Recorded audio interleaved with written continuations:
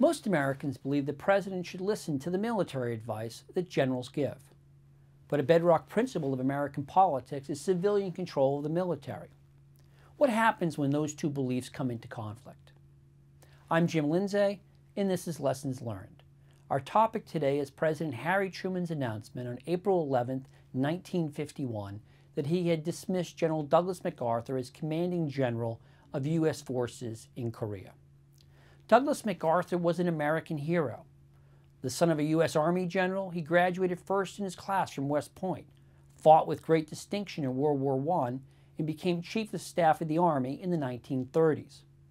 After a brief retirement, he returned to lead the U.S. Army in the Pacific during World War II.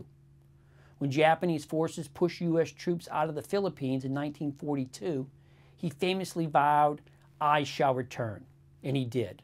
MacArthur was awarded a Medal of Honor for the Philippines campaign, and he became one of only 5 Americans to ever hold the rank of 5-star general. He accepted Japan's formal surrender on board the USS Missouri in September 1945, and for the next 5 years he ran the U.S. occupation of Japan. MacArthur's military career did not end with World War II. When North Korea attacked South Korea in June 1950, Truman tapped MacArthur to command U.S. forces sent to repel the invasion. He responded brilliantly. In September 1950, he ordered one of the most daring and successful military operations of all time, the amphibious assault at Incheon. The operation cut North Korean forces in half and turned the tide of the war, at least for a while.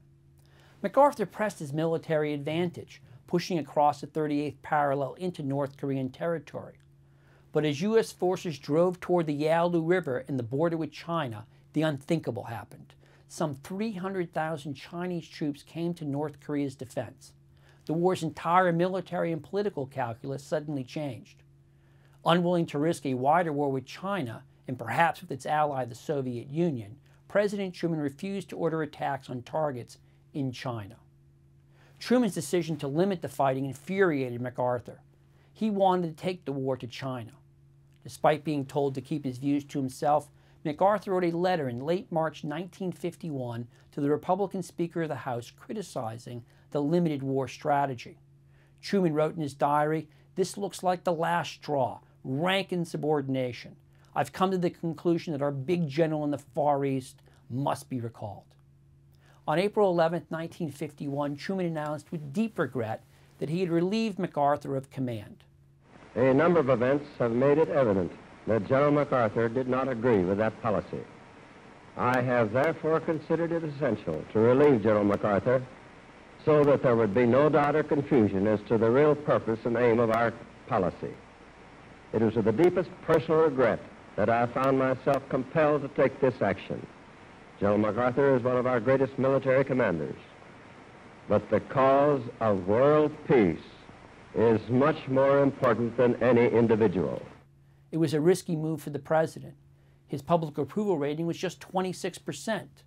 The man he had just fired was a national hero.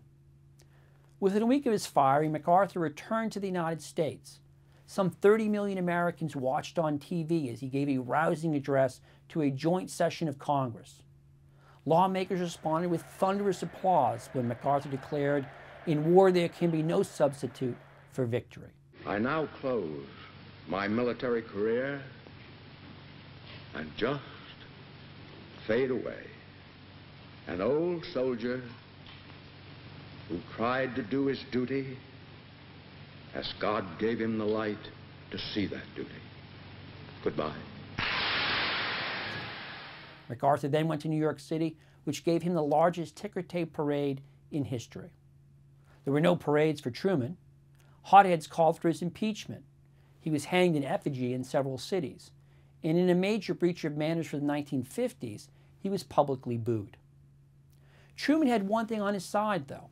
Most Americans and most U.S. generals opposed the military strategy that MacArthur favored.